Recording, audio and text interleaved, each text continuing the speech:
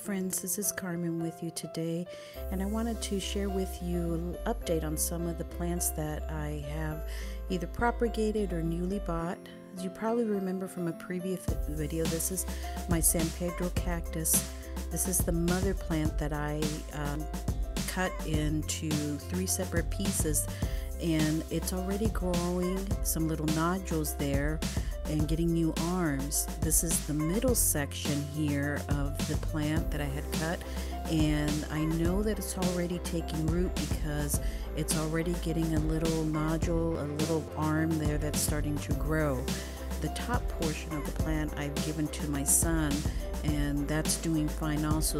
Both of the pieces have taken root beautifully. These are some aeoniums that I had purchased. This is Aeonium Sunburst I purchased at Crest Gardens in Newport Beach, California, my recent trip.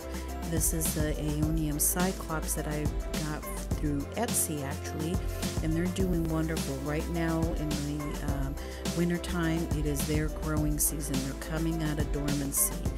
And this is the other Aeonium I got at Rogers Gardens, the Aeonium Schwarzkopf. And it did shed a few leaves. They kind of dried up and fell off, but they were all towards the bottom of the plant. It's growing beautifully. It's starting to get new leaves in the center, and it's really doing well now in coming out of dormancy and getting settled in this new pot that I put it in. Now, the Thanksgiving cactus that I had purchased at California Cactus Center, it did lose all of its flowers and buds, but it's getting new growth, and that little pink stub right there, that is a new flower bud that it's getting. So I learned my lesson not to repot these when they are blooming, but it's recovering beautifully.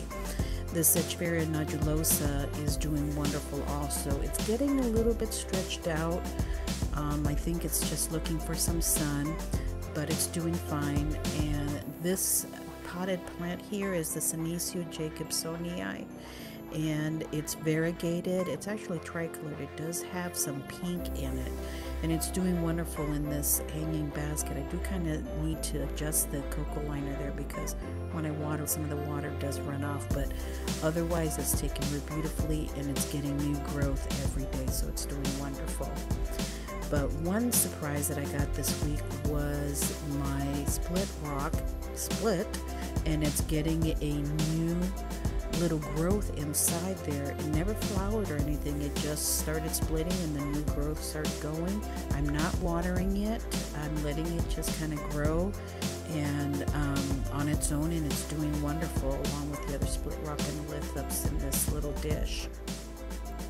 Thanks so much for joining me today, friends. Have a blessed day.